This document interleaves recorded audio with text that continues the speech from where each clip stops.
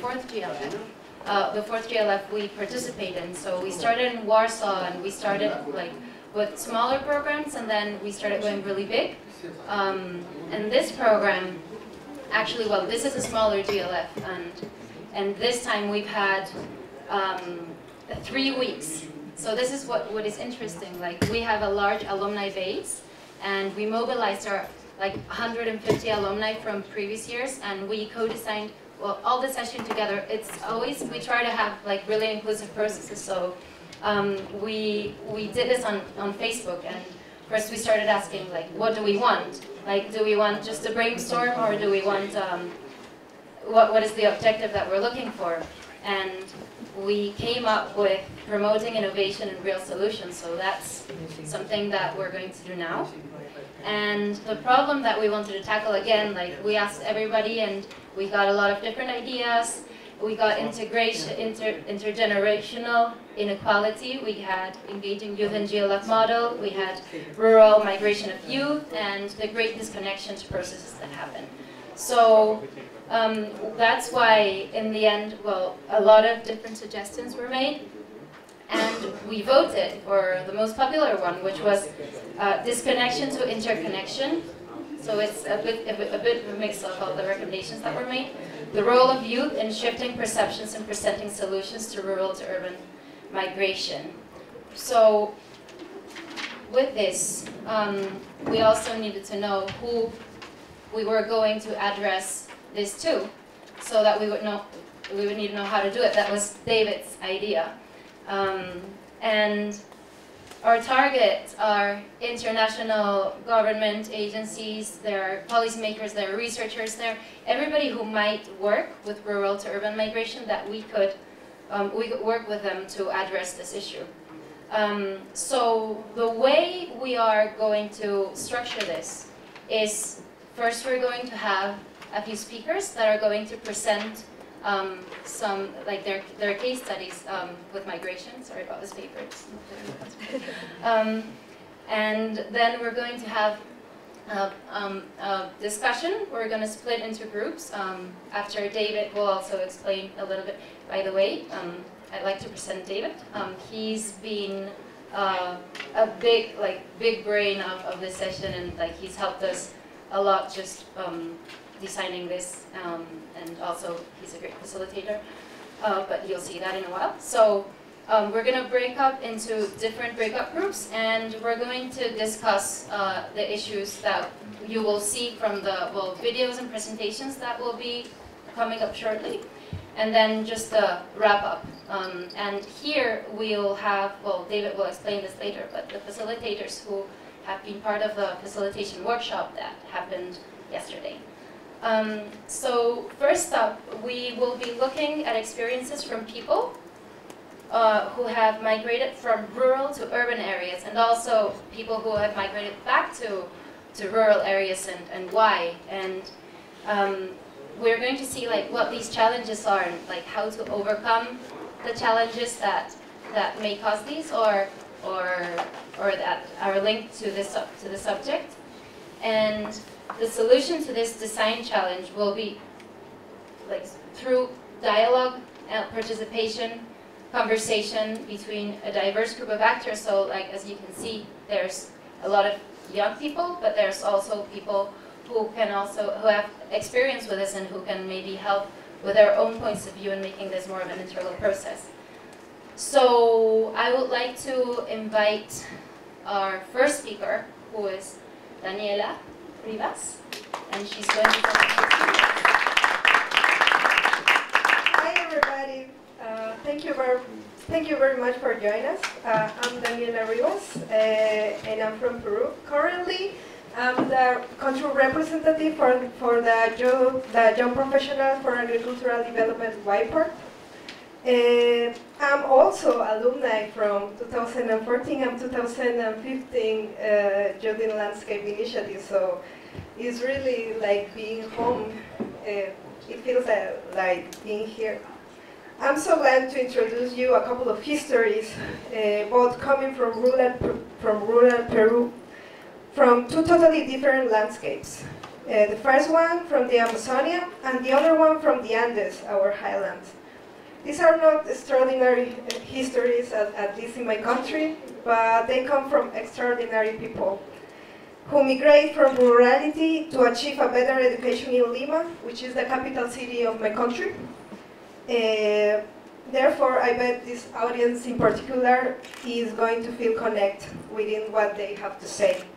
At the final, we will present some comments from rural elders, and I hope you can enjoy. Thank you.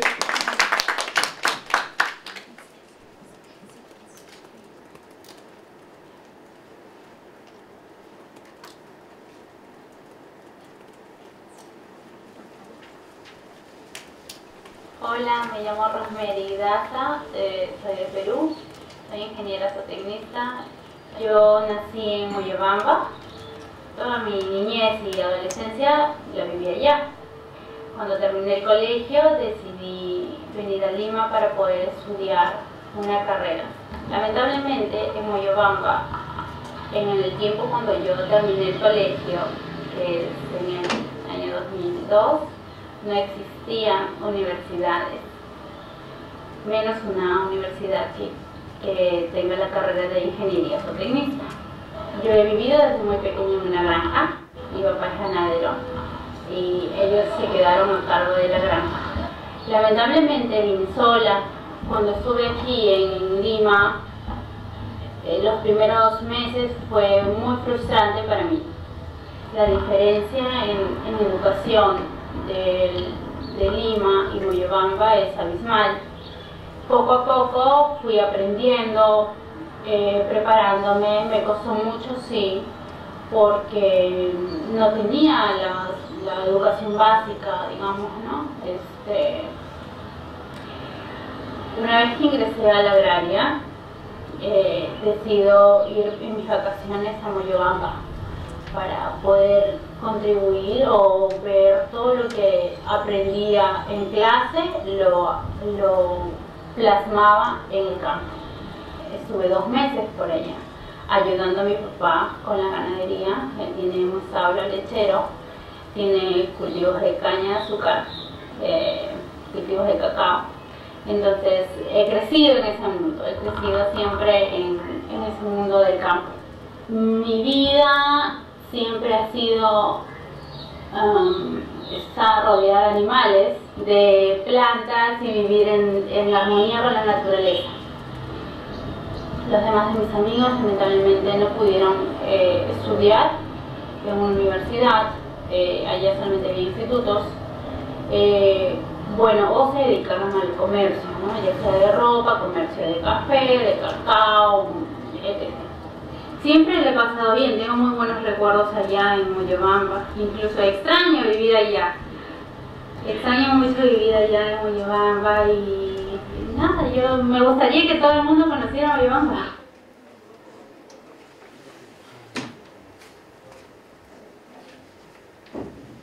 Hola, mi nombre es Emerson Jaime Guamán, soy del departamento de Huancavelica, provincia de Ayacaja, del distrito de Sotubamba, de la comunidad campesina de Yanangia.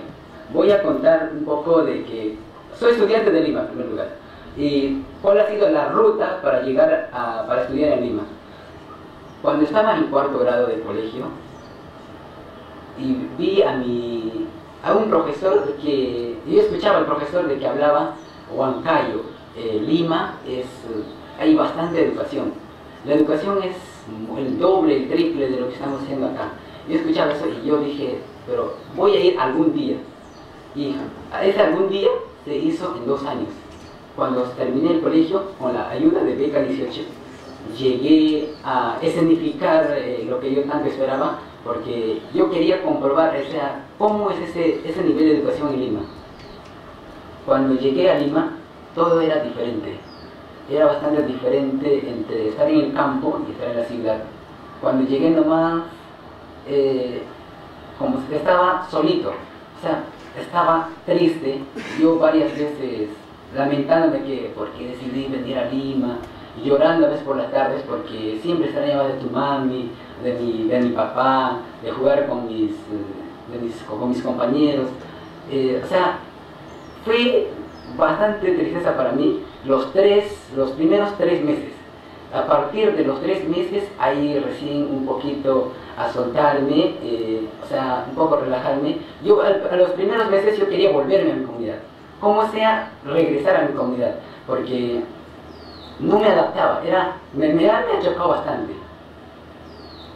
Cuando estaba en la universidad, las cosas eran bastante diferentes. Mis compañeros con los que no me relacionaba y con los que me relacionaba me trataban diferente, o sea, uno, porque no sabía muy bien, porque en el colegio no me formaron como debe ser, porque los profesores son de la comunidad misma, no son profesionales de Lima ni de Huancayo. Eso fue uno de los factores, o sea, no sabía muy bien el tema de matemáticas, de lengua, de otras, no sabía, y cuando armábamos grupos para desarrollar algún trabajo, me excluían. Eso fue en el primer ciclo y en el segundo ciclo. Yo siempre me he proyectado así metas casi imposibles, o imposibles no, porque yo sí lo voy a hacer, ¿no? O sea, mi proyección fue siempre alto, salir a otros países, y por eso llegué a Lima justamente, ahora que tengo 18 años, y próximos años posiblemente voy a ir a otros países. Con todos estos proyectos que hay ahora en el municipio, ya la gente no trabaja en la chacra. Todo es allá 70 lucas la tarea, acá les pagas 30, 35, ya no quieren. ¿Sus hijos qué han estudiado o qué quieren estudiar? No, mi hija estudia administración bancaria. Totalmente diferente. Ya. Y mi otra hija está estudiando, pero zootecnia, no está estudiando agronomía. Ah, Zootecnia. pero también te gusta el campo. El campo no, sino lo que es animales, eso. Ya agricultura, nosotros no, ya sus hijos, pues la hija de él también ya se va a Lima. Ya, difícil que van a continuar. Y usted como padre, ¿les hubiera gustado que sus hijos continúen las labores en la chacra, en la agricultura? Por parte sí, por parte no. Porque la agricultura es bien difícil. Sí, pues no, que se vayan a estudiar y se perfeccionen y vengan con otras ideas. Porque la agricultura es una rama tan amplia que nunca terminas de aprenderla total. No, el campo es difícil. Es sacrificado y no hay buena remuneración. La verdad, los agricultores estamos cada vez peor.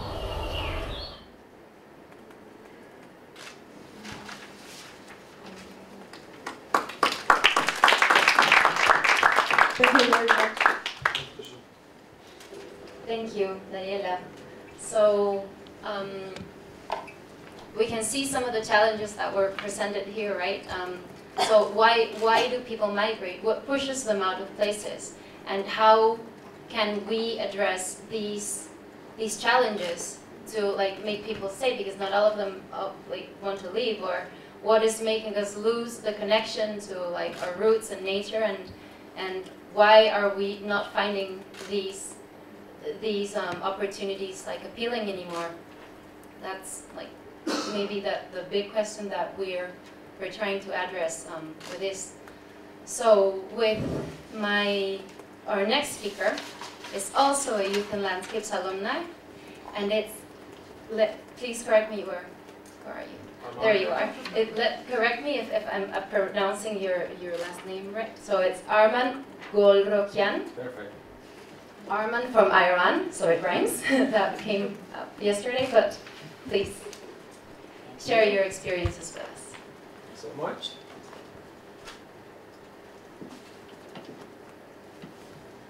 All right, how's everyone feeling? It's been a long day. There's so many good conversations this morning. So this is one of my favorite conferences. I'm so happy to be invited, and I'm so excited to speak to you as a youth alumni or a youth retired. Feel so old. So thanks for coming to this session. So before I get into the details of my own story, I would like to tell you a little bit more about the reason of this session, because migration doesn't necessarily stop climate change, but the reason that we're focusing on migration is because that allows people who are experiencing a lot of pain and suffering to get away from the impact of climate change. And that is something that we need to focus on in the coming years, to have an open mind and open arms to have people who are escaping from their homes because of climate change, we need to be more open-minded and accept them very warmly. So with the raise of hand, I would like to see how many of you have migrated in your life for different reasons, for like education, for going to college, universities, or for job opportunities if you've got a job in a different city or country, or for someone you've met, family, with your love or something. Can I see how many of you have migrated? Awesome, that's great. So it seems there's a lot of experience at the table. I look forward to a rich conversation at the end. So I have 10 minutes to share the story of my life as someone who has migrated twice, once domestically and once internationally. I'm from Iran, and I came from Iran to the US. And I will discuss that how my personality has been impacted by migration. And I will talk about a couple of snapshots in my life. I will discuss about those. So I want to summarize my story in one sentence. It's open borders, open minds. As I said, we need to open the borders, political borders, and also we need to open our minds. And this is something I truly believe that in the highly globalized world of today, where products, information, ideas cross the borders so easily, there's no way that we can stop people from moving around. So let's get to my story. I'm from Iran, and I spent 18 years of my life in Shiraz, which is one of the most beautiful cities in Iran. When I got to the age for going to college, I moved to Tehran, the capital of Iran, with almost 10 million population. It's a very big city, and it was a big transformation. I started studying mechanical engineering, and I focused on energy systems.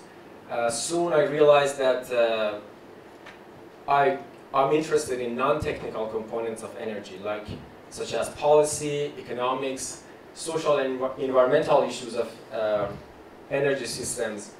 And for graduate degrees, I was looking for opportunities to focus on these interdisciplinary topics. Excuse me. Very well established in Iran, and nor in many other countries in the world. So there are very few universities all around the world that focus on these cross-disciplinary topics. I was lucky enough to be accepted at the University of Michigan. So I had to move again from Iran to Michigan. And this opportunity, I'm so grateful for that. I've been given so many resources and opportunities at the U of M, and I've been taking advantage of all of those. And now looking back at my life, I can say I wouldn't be the person who I am if I wouldn't migrate, and if I wouldn't have migrated twice. So the reason that I'm here is I truly believe that's because of these opportunities that are being given. So to discuss the impact of migration on my personality, I would like to flash back 3 years back, 3 years from now. Imagine August 2013 that I got off the plane in Detroit with 2 suitcases and a backpack on my shoulder. Very sad because I got away from all the things that I loved, from my family, friends, all of the childhood memories and all the attachments that I had in Iran. And I came into somewhere that I had no idea about. I had no friends, no attachments to Michigan, and I had no idea even where I'm going to sleep at the night. That was very risky. I just got into the US without even knowing where I'm going to stay for the night. And to be honest, I was raised in Iran under the assumption that Iran and the US are enemies. So I expected this pre-assumption to impact my life on a daily basis. I was expecting some animosity and some getting bullied on a daily basis in the US. But that was totally wrong. That turns out to be completely wrong. I had really good experience in the US. I've made so many friends that I like them as much as I like my Iranian friends, and they like me a lot too. I hope so. For the purpose of this conversation, we can assume that that's true. I know that I expect that after this conversation, my Twitter and Facebook is going to explode with messages like, "We don't like you, don't." But yeah, I take that as a joke. So that was the experience that I had in the past 3 years in the US that changed my mindset and the way that I look at the world. And when we flash forward to now, I believe that majority of Iranian and Americans can get along very well if they're given an opportunity to interact and to get to know each other. As it should be clear by now, I'm a big fan of migration. Migration in the context of climate change is sometimes being seen as a problem. People migrating from rural areas to the cities and putting a lot of pressure on the city's infrastructure, the energy, transportation, water, housing systems. But to look at the bright side, there's a big opportunity for raising awareness and educating people who migrate to those cities for those better lives and for those opportunities, and then they can go back and serve their communities. So I'm totally a big fan of migration. And it is very wrong. You can't force people to stay in a region if they don't want to.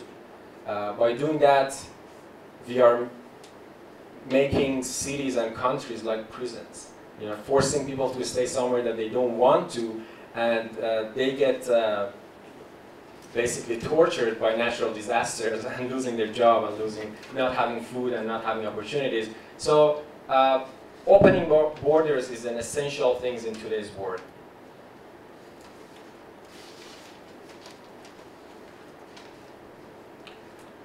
Personally, migration is more of a long-term commitment, but traveling is another opportunity for opening people's mind.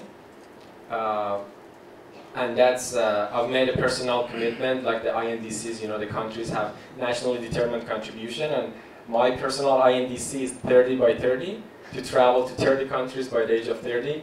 Morocco is 18 countries, so I have 12 more in the next 3 years. That's very ambitious, especially when you're holding an Iranian passport. So even my presence here today was jeopardized by my Iranian passport, which I'm very proud of, don't get me wrong, but I would like you to think, when did you finalize your plans to be here? Like 3 months ago, I don't know, 2 months ago, 2 weeks ago, just keep that in your mind. My flight was on Saturday at 2:50 p.m. and I picked up my passport at the post office at 11:45, like 3 hours before my flight. And I just got on the car, got to the airport, and it felt like the Titanic movie, like being the last person jumping on the airplane to be here. And I'm so grateful for being here, and thanks for having me. So there are, when you look back in your personal life, you can see there are a lot of good moments and bad moments. Migration has allowed me to have a lot of good moments, a lot of good memories, a lot of opportunities, but there are really sad moments that are tied to my migration. And from that you can see that why I'm so committed to this idea. I have only one sibling, one sister, and she got married last year and I wasn't able to be there. And you can see that that was the saddest moment of my life, and it was all about because of this ridiculous visa and passport constraint. So, to wrap up and conclude, let's talk about future and be more optimistic. We are the youth. In the past couple of weeks after election and all those things, I've seen a lot of youth being very disappointed and pessimistic, but the asset that we have is our energy and our hope. So let's talk about future. I get this question all the time that, do you want to go back to Iran or do you want to stay? And I don't have a clear-cut answer for that. I haven't made my mind. I really want to go back and serve my community and help people plan and adapt to climate change, because climate change is the most pressing issue of our time. And as far as I know, Iran needs a lot of assistance in that context. But on the other hand, the issue for me is having the impact, being able to do something to have the highest impact on the globe. And I won't have that much resources and opportunities if I go back. So this is a dilemma that I have to deal with, and I'm sure most of our generation are thinking about, because we are more of the global citizens. If you look at it in this context, we are less dependent and less tied to a piece of land than our parents or our grandparents. As you showed me with the raise of hand, there's a majority of us in this room who have been traveling all around and migrated because of different opportunities or forces in our life. And when you look from the climate perspective, if you look from the 70,000 feet above the ground, it doesn't really matter where the carbon is coming from, whether from Iran or the US. So anywhere that you can have the highest impact is it's going to serve the climate change issue the same way.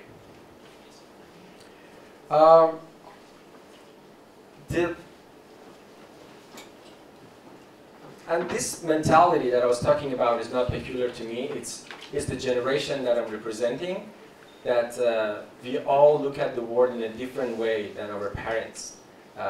We are all more a global citizen, and we all feel belong to protecting the earth. So I would like to leave you with one message that is the summary of basically my life. That's my life wisdom for you. It's open borders and open minds, and that is essential. This is something that in the climate negotiation, that is something that needs to be focused more. As I said, there's the current refugee problem in the world is just a couple 100,000 of people are moving, but because of climate change, we should expect millions of climate refugees, and our societies are not ready for that. You can see that everyone wants to build a wall. On November 9th, a couple days ago, on the 27th anniversary of fall of Berlin Wall, American people voted for someone who wants to build a wall. And we can see that how our societies are against migration and are not ready to openly accept people who are losing their homes, losing their jobs, and they cannot live there. Hopefully they are able to move, they are able to leave their country, and they're not going to stay and die in their country. Thank you so much, and I look forward to a great conversation at the end of this panel.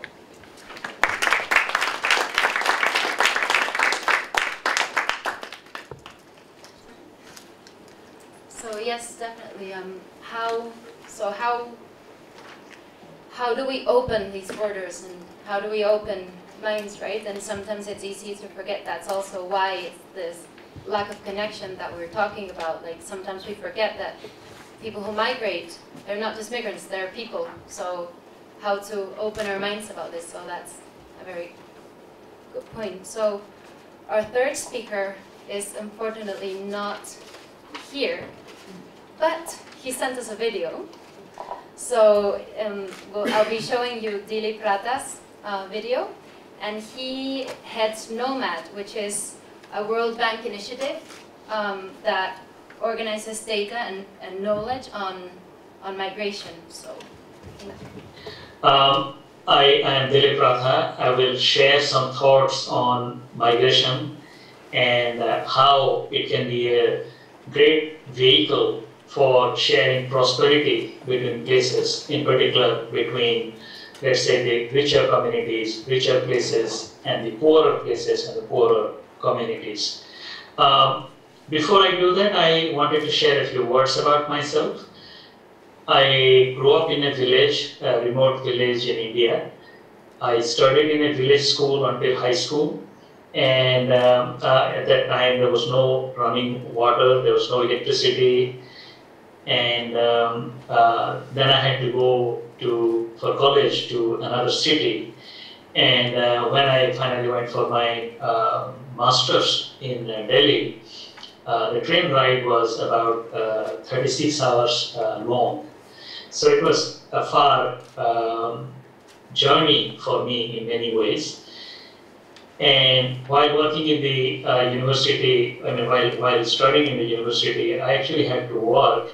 So I was doing private tuition, giving tuition to high school students to support my stay while doing my master's. I came to the US as a student 26 years ago. That's about half of my life that I have been here. And soon I'll be outside India longer than I have been in India. I met my wife here in Washington, D.C., and we have 2 wonderful sons. When my elder son was 6 or 7, I asked him once what he was. And he said, half Indian, half Venezuelan, and full American. He couldn't count at that time. Like most of the migrants, I have been sending remittances to my family and back home in India.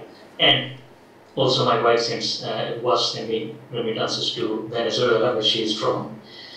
And we both remain deeply interested in helping our communities back home, like most of the migrants.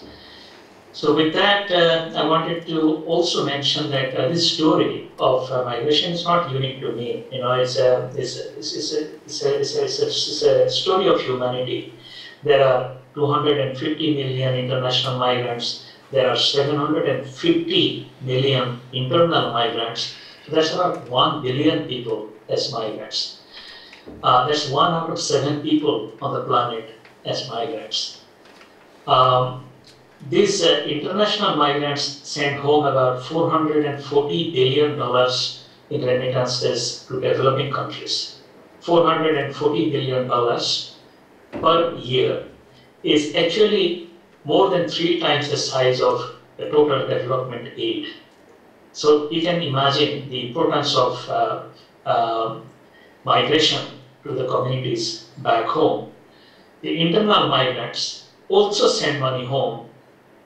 A large part of their incomes that they earn in richer places, they send it back home, and it's a great way of sharing prosperity between richer places and the poorer places. We don't have a number for internal remittances, domestic remittances.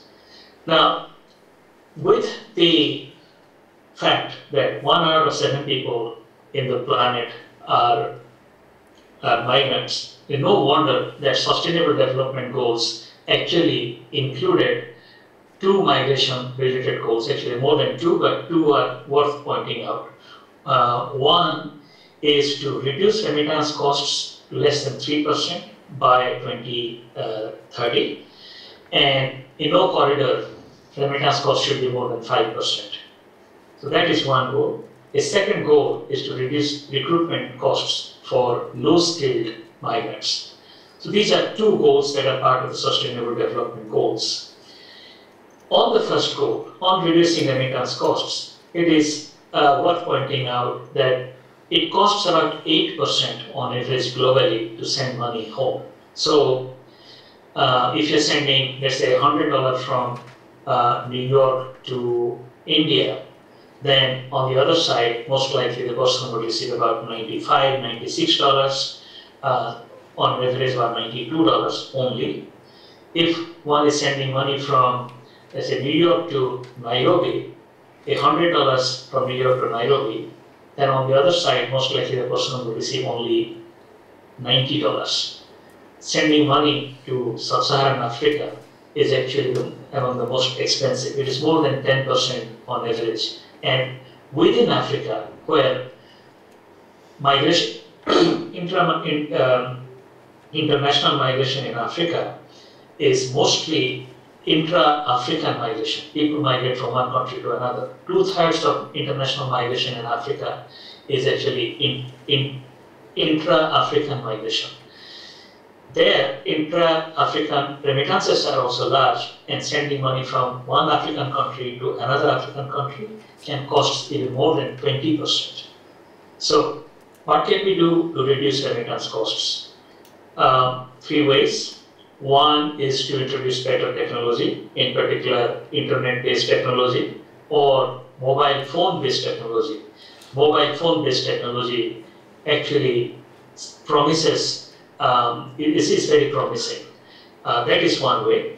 The second way is to break down any exclusive partnership that exists between national post office system of a country and a leading money transfer company. That kind of exclusive partnership excludes other money transfer agencies, reduces competition, and enables the money transfer company to charge a very high fee. So that's a second way of reducing remittance costs, to do away with exclusive partnerships between National Post Office and a money transfer company. A third way of reducing remittance costs would be to recognize that small remittances are not money laundering, that there is no need to go after all small remittance transactions for the fear that they either facilitate money laundering or that they are all out there for financing terrorism. That is just rubbish. So we need to do more work to persuade regulators and commercial banks out there that small remittances are not money laundering. The second goal of reducing recruitment costs for low-skilled migrants, it is not properly recognized by people, but it is pervasive. It is the dark underbelly of every modern city in the world. I just had news again from my part of India that there is pervasive problem of modern day slavery, in the sense that the recruitment agents who are helping big construction companies in the cities for the big constructions that is going on in a growing economy, they give loans to poor people in rural areas with the promise that they will take them afterwards to the cities and where they would work and they would pay back the money. And often they underpay them, they exploit them, and it is truly the modern day slavery. There was one incident where 13 villagers from near my village, they were promised a job somewhere in the south of India, and instead, when the time came, they were taken to the north, towards a city in the north of India. When they were going, out of the 13, 11 villagers managed to escape, 2 were caught, and the recruitment agents actually chopped off the hands of the people. They asked the question, you are not going to work for anybody else, so would you let us cut your leg, or would you let us cut your hand?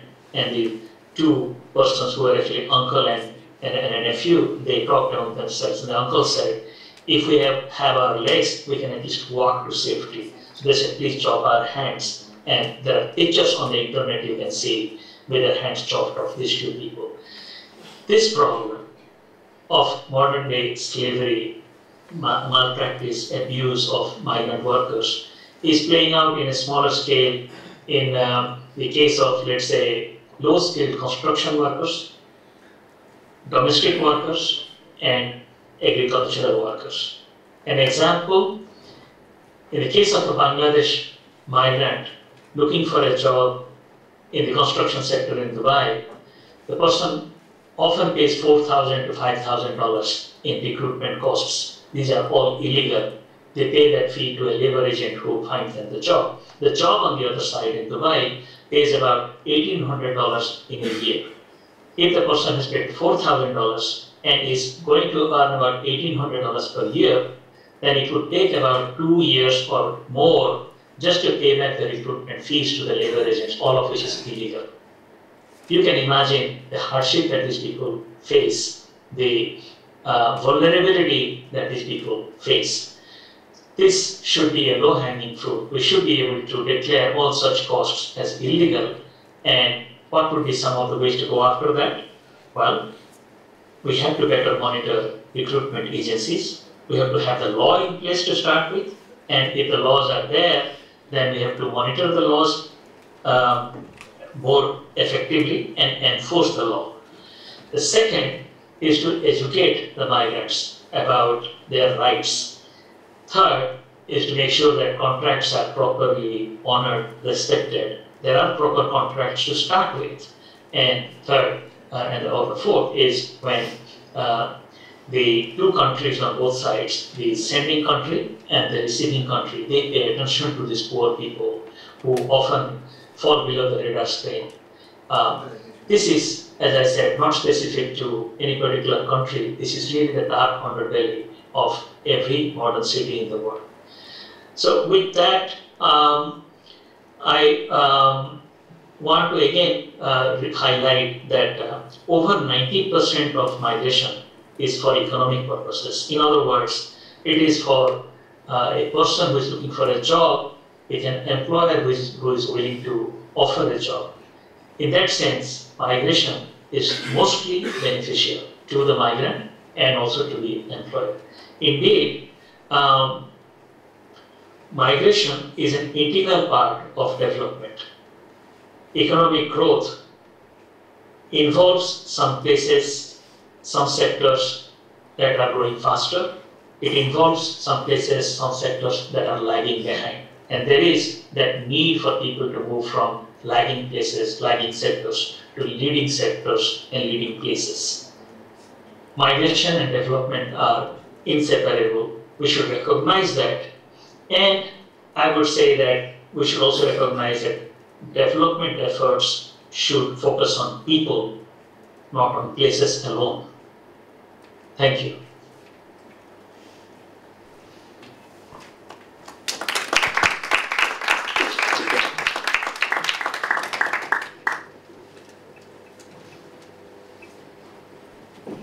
So many interesting points. I don't know if you agree with me. I think that was quite insightful. So definitely, development and migration, they go hand in hand. They cannot be separated, and it's also, well, interesting how these issues with all of these different issues is with remittances, with how 90% of migration reasons are economic reasons, like what is being offered in one place that is not being offered in the other one. How can we address this? So with this, I leave you to David, who will be facilitating this next portion of our session. Thank you, Ty. All right, we've got 30 minutes now. So what we're going to try and do in the next 30 minutes, you all are sat in round tables. This is unique for this room during today. So what we're going to try and do is do a speed design session. We're going to try and get as far along a design process as we can. So how is that going to run? Well, first we're going to, on your tables, talk through what some of the common features and challenges, common features as challenges from all of the three different sets of stories that we've heard. Okay, so we've heard three different stories from three different perspectives. Common challenges is the first stage of the design process. Once you've identified a challenge, could you tell me what success looks like in solving that challenge? So let's jump straight from a challenge to what does success look like? What does it look like once this challenge has gone away? And then the third stage of that design process, and this should be a speed design process because we've got 30 minutes, is, okay, so we know what success looks like. What's our solution for getting there? Okay, so what I'm going to ask for you, it's 5 o'clock, we've been here, it's a long day, but we need 30 minutes of energy. Okay, so that's all we need, is 30 minutes of energy around your tables. Each of your tables will be facilitated by one of our amazing youth facilitators. So each of your tables is going to be facilitated, and I want to, as quickly as possible, run from challenge to success to solution. Okay?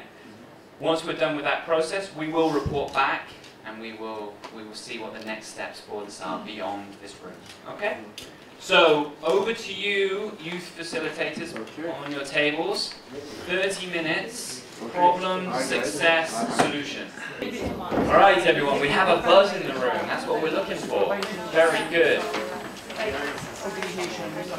So thank you all, I mean that was an incredibly difficult task. 30 minutes, such a broad subject, and to go through a speed design process.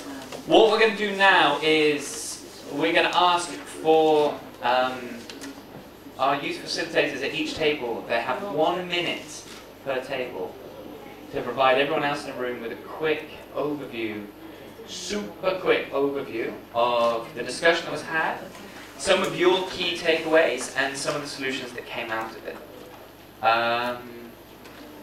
Yes, Claudia? Yes. You. Okay. I'll hold that. You can hold that. So this group really did a very good job. It was really a team in all the work. Like everybody was discussing, and Adrian was putting all the ideas already. So the challenges that they identified were divided in many groups, but with some or specifications inside them. The first one is going back to and staying connected first. The need and the desire for education. We discussed a lot the need to promote development in the places. That is a main problem because people leave the city or the rural areas because they lack of the things that they want to have, because there is no development in this poor, etc. Next one is living in a new culture. It's a challenge for the people that is moving because of cultural acceptance, because changing behavior, because they are in a new environment and it changed all the things they are used to, so it provokes a change. The next one is self-identity, and because how Armand Mohammed said that he was seen as a foreigner, and that also alters your behavior. The next one is social readiness. There was talking about that the process that is going to continue happening and how can you prepare the society to be used to this and do it in a good way. The next one is land ownership. Yeah, that's a very big challenge because when you are migrating from one place to another, you don't feel attached to a land. So if you don't feel attached to a land, how can you really want to do good things for this place, new place, because you don't feel attached. Like your land is far away, you want probably to make changes for your own land that is far away, you're living away. So that's a big challenge. Next one is social community conflict. We were discussing a little bit the migration that is happening because of civil war or civil conflicts. Also, it's an important thing, not mainly related to climate change, but it's important to consider. And well, climate change and the natural disasters and the things related to natural resources that we are going to face this more in the future, as we already mentioned, is going to be one of the biggest challenges in the future. So why don't we now just jump to some of the solutions? Yeah, that's a good thing, because when we were trying to think how can heaven look like, which was the second question, we were already talking about the solutions. So the solutions first come from the policy part, what can be about changing the tax incentives that the government gives, the loans. We were discussing about microfinance, because in rural areas you don't have many financial tools to ensure your ideas to start a good business or investment, so that has to change, which also is related to subsidies, perverse subsidies that can sometimes be against the development of rural areas, and we discussed a little bit about large-scale and small-scale agriculture. And yeah, that's that. Another one is about sensitize people about the importance to stay in a land and not migrating without convincing them, because we say that the freedom of choosing where to move or not must be maintained. Next one is capacity building in the rural areas, so people can start having their own skills to really change the place where they are living without the need to leave. Make the place that they want where they are. So capacity building.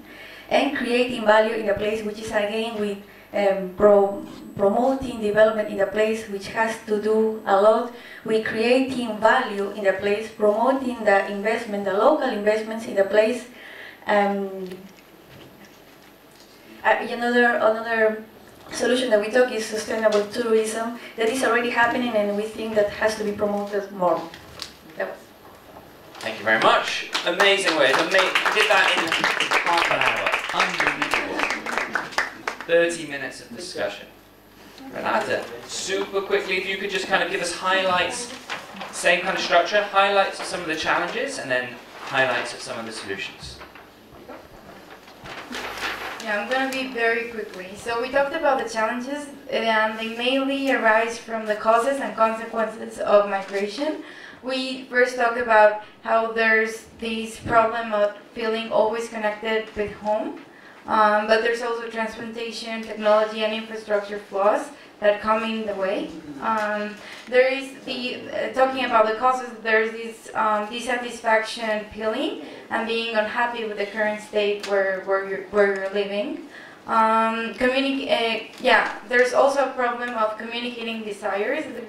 You might be wanting to migrate, but you're not able to communicate those desires, but because the people in your environment might be constraining you to do so. So we're always in a search of something different. And there are also language barriers, intergenerational concerns, identity loss, racism, profession challenges as well. How from one place to another there are many profession and status that can be really changed because of perception. And then we talked about success and how would the ideal world would look like for migration, and we really came up with a very synthesized way to look at it. If you migrate from point A to point B, the really ideal way to look at it would be that the benefits would be the same from migrating like vice versa from point B to point A, and to really obtain the same benefits from both places, being different or not. And for that, we thought that the best way to achieve it would be by integrating migrants with citizens and really sharing and exchanging experiences. Knowledge transfer as well, either is good or bad. We should always express these experiences, create resources and systems to get from point B, which would be the worst place, to point A. Isolate migration from politics. That shouldn't be a topic that politicians would be like able or felt free like to talk about. And just like stop projecting like an ideal society. You know, like each country has each set of values, and everybody's like entitled to have them. Amazing. Thank you so much. That's brilliant. I love your ideal. A to B equals B to A. Something kind of wonderfully mathematical about it. Tom, over to you. All right. So, hey everyone.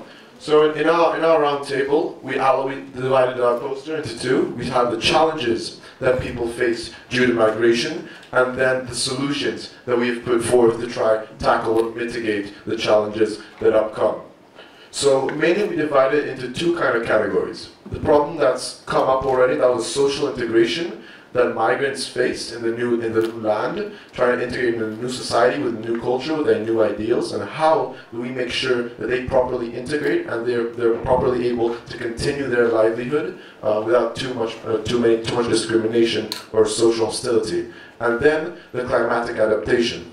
We had a few points in our round table where, for example, some migrants who come from an area, rural areas perhaps, and then are faced with much less pollution or much less other environmental issues that are in their area, and they move to another area where pollution is much stronger and much more prevalent.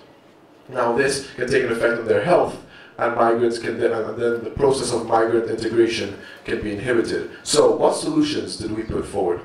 First of all, government policy has to be much more stronger and much more relevant when it comes to climatic migrants. This was a point that was raised in the round table, that governments at this current stage usually have a general policy for migrants and don't properly delve into the differences and the nuances of this issue, such as the economic migrants and the climatic migrants, and then those of migrants who are necessarily fleeing conflict or other sorts of hostilities. So government policy has to be much more stronger to affirm and uphold the proper integration of migrants. Secondly, we discussed that one of the most effective ways that we've seen until today is, well, what we're doing right now, what GLF is doing, is that on the ground, person-to-person interactions that are this platform gives you the ability to talk one-to-one and create this dialogue. And once you bring people, migrants, and then local communities who are fear for the unknown, or fear for not knowing what the other expects or where he comes from, they can talk and meet each other, set aside their differences, and discuss the consequences and really what's happening to the migrants and how also the local communities are reacting to that migration. So we have one of the solutions specifically, more specifically, we have through social media. Social media has a very big role to play in bringing people together and getting a big message out. Just ask the social media here at GLF. And then we have the better integration, the more cohesive integration of kind of awareness in the local communities in their curriculum. Okay, kids from a very young age need to be able to understand the consequences and the obstacles that migrants face on a day-to-day basis, especially those that they face on a day-to-day basis as a result of their climatic exodus. Finally, we have the empowerment of current networks. This was mostly a point made about the bureaucracy that exists, and that instead of adding more and more organizations and more grassroots initiatives, that instead we kind of focus and empower the already existing ones to reach out even further. And then finally, it's and this was the point that we took ideas from everyone here, and then we made it to one big point, was that the public needs to be stronger in placing pressure on their governments and in their respective institutions so that they can invest more and give more to building and improving the infrastructure. And then another point, a very strong point about the supervision bodies. Who here is overseeing all these changes? Who here is monitoring and managing the proper integration of these migrants in their new community? And finally, who is overseeing the transparency and accountability of all this big process? So those are a few of the ideas, the challenges we put forward, and some of the solutions. Thank you, Tom. We're going to get you all out of here in time for the closing ceremony, plenary, sorry, which lasts in 5 minutes. So, Malika, super quickly if you can. So in our group, we talk about 6 main challenges, but we focus more on education as one of the main challenges that lead people to think about migration. And then that's due to lack of funding, and people also looking for desired jobs. And then we define success, which is a balance, which is a kind of balance. Which is a balance between sustainability and opportunities, and also to success for us means to provide equal standards in terms of living in both rural and urban areas, which just lead. And then we said that success, it just depends on your personal priorities, which made us think about redefining what does success mean to a person. And we've come up with solutions to the main challenge, which is education. And we thought that we need to define values within education to de-link westernized perception about success. And we also need to create more open spaces for kids to be able to learn well.